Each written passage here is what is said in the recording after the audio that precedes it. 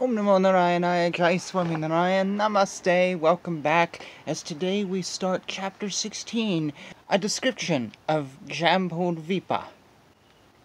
King Parishit said to Sukadeva Goswami, "O Brahmana, you have already informed me that the radius of Bhumandala extends as far as the sun spreads its light and heat, and as far as the moon and all the stars can be seen. The rolling wheels of Maharaja Priyavrata's chariot created 7 ditches in which the 7 oceans came into existence. Because of these 7 oceans, Bhumandala is divided into 7 islands. You have given a very general description of their measurement, names and characteristics. Now I wish to know of them in detail. Kindly fulfill my desire. When the mind is fixed upon Lord Vishnu in his external feature, made of the material modes of nature, that being the gross universal form, it is brought to the platform of pure goodness. In that transcendental position one can understand Lord Vishnu, Vyasadeva, who in his subtler form is self-effulgent and beyond the modes of nature. My Lord, please describe vividly how that form, which covers the entire universe, is perceived."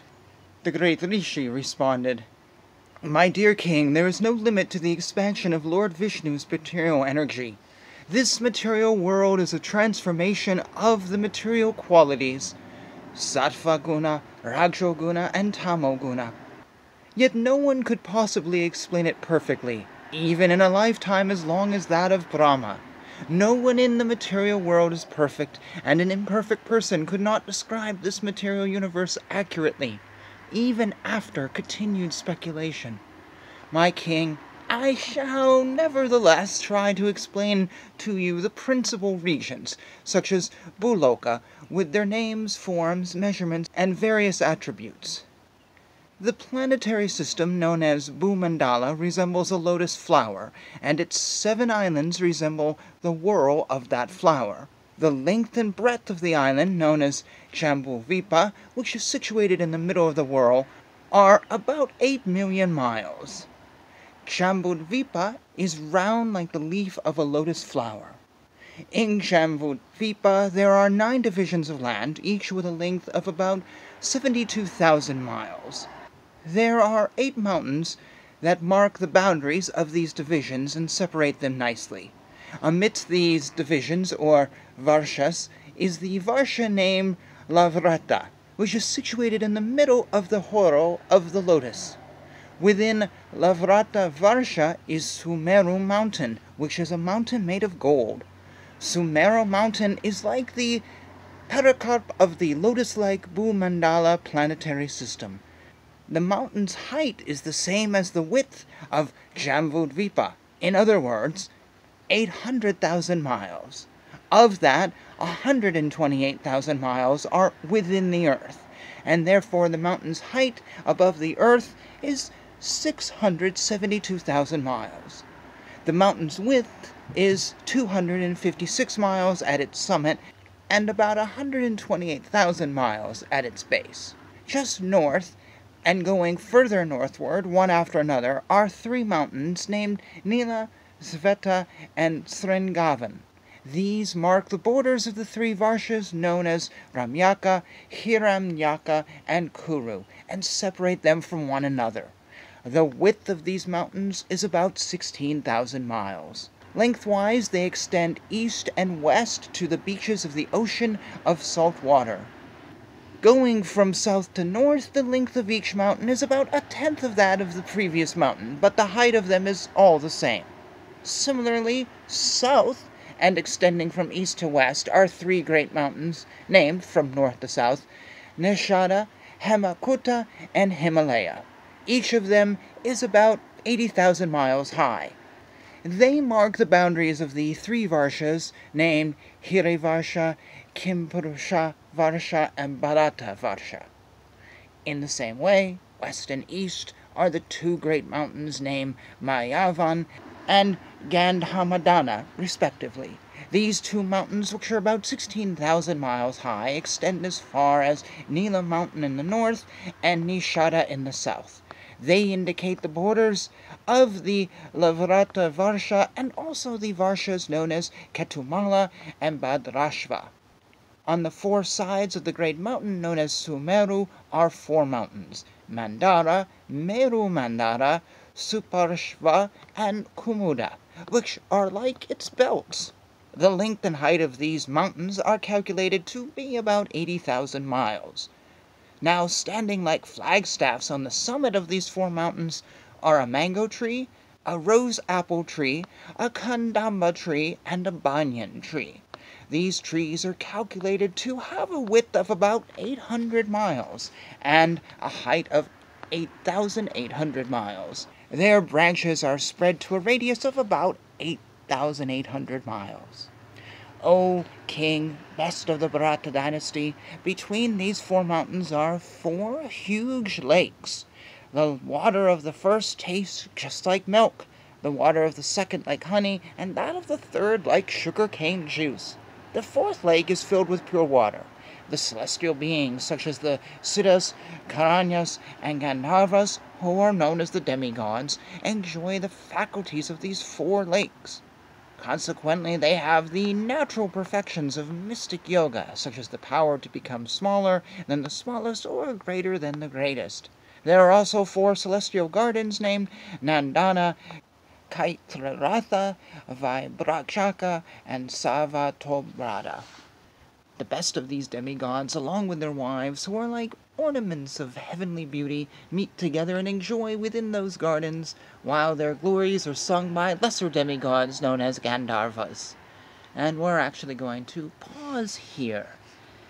Now, this is the tough chapter that I have spoken of in earlier videos that would be forthcoming. And it is a question that has plagued, I guess you could say, the Hare Krishna movement, since Swami Prabhupada translated this, because of the scientific inaccuracies that are pointed out in this, which are denied and said, no, they're not scientific accuracies, you have it wrong, we have it right, because this is the Word of God. How should we interpret this word? Literally?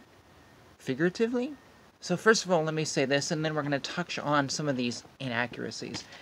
I read all of this in miles. It's actually not written that way. It's written as yokshanas, but I figure in this world we're living in of kilometers and miles, most people wouldn't really know what a yokshana is, so I just translated it into miles, which was already translated here. It's probably a little on the rough side. Also, why would we have miles when a lot of the world uses kilometers? Because Swami Prabhupada translated this one in America, and we love our miles. I think the rest of you are crazy who like kilometers, but that's beside the point. So the numbers are going to be a little rough, and my apologies, but I just wanted to make this easier to understand by using the word miles.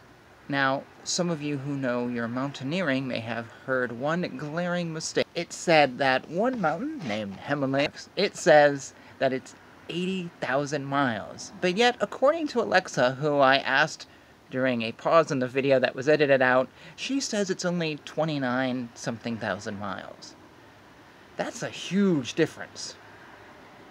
Now, I know that the argument is that the counting of this mile doesn't start from ocean level or below ocean level, but the mountain goes deep into the earth.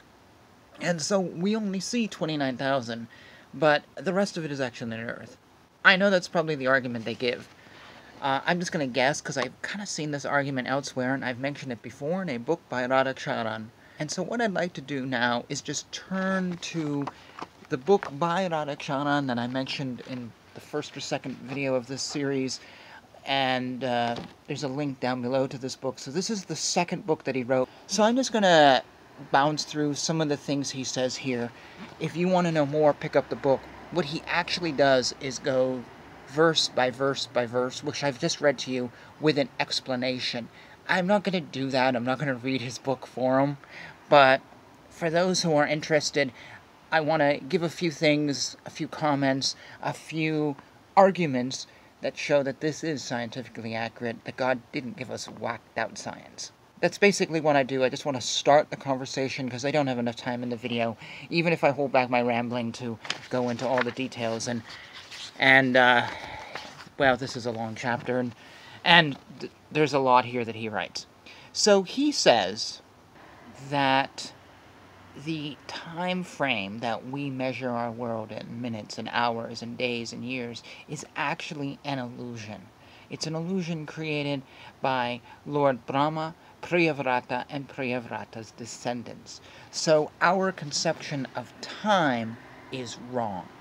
That's the first thing he says of interest here.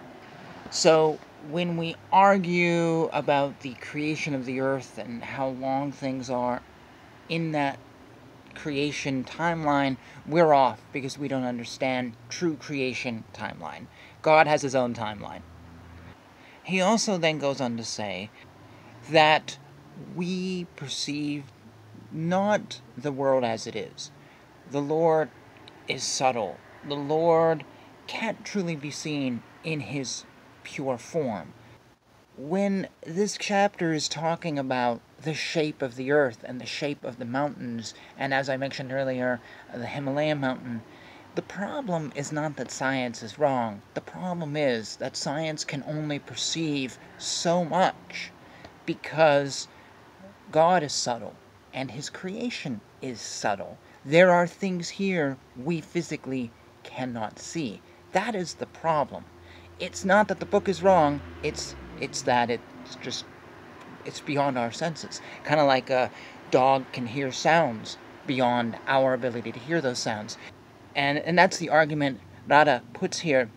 So I'm guessing he might say maybe the mountain, it's not 80,000 feet going way deep into the earth, but it actually is 29,000 feet of what we can see, but then there is a subtle mountain on top of that keeps going to its 80,000 feet. I don't know, I actually haven't read this book by Radha. This is really the first time I'm looking at it, and I'm just pulling out bits and pieces to get you thinking and to kind of get the conversation started. I'm not really arguing that he's right or it's wrong, just throwing some ideas out there. Now, he also talks here about how the lotus flower that we mentioned is symbolic, but it also is a legitimate reference. The Lord sits on a lotus flower, as we know. And he does say something here that will make many of you go, I don't think so. He goes, and I'm reading this just for the fun of it. On the authority of the pure devotee acharyas, all devotees following Sukadeva's instructions must have faith that Jambudvipa and Bhumandala are flat and float on water. Thus we have the flat earth theory expounded here, and we must believe that because Sukadeva is a disciple of the Lord, and that's where the problems start. Let's just see what else he might say here. He points out that the Himalaya mountain, as mentioned in here, is not the same Himalayan mountains as we have today. As he says, we have airplanes that have flown over them, and airplanes can't go 80,000 miles. So he said, we take the words and we confuse things. That might be true. Very likely is true if we believe this. According to the Srimad Bhagavatam, as we read earlier in this canto, the world has changed. It has physically changed. So the changes are to such an extent that we really can't fathom what the world was like beforehand. And it really is a draw. Do you want to believe all the book, or some of the book, or just parts of it, or all of science, or some of science? Where do you establish your line? I just would say, if this is a topic that you're interested in, you want to know about Flat Earth, you want to dig into this, Radha's book, I think, probably does a pretty good job. But if you want to argue the point, if you want to say, no, these ISKCON folks, or whatever, they have it all wrong, definitely pick up his books so you know what their mindset is. If nothing else, if you're going to argue someone on the other side, know what they believe. Don't just assume you do. Know what they believe. Pick up his book. On the other hand, if you don't trust science and you're looking for answers, then his book would also be good. And so I'm just going to bring it to a close here, and because the video's going long. And I don't really like going more than 20 minutes. We only have so much attention span, and you may not even have lasted this long.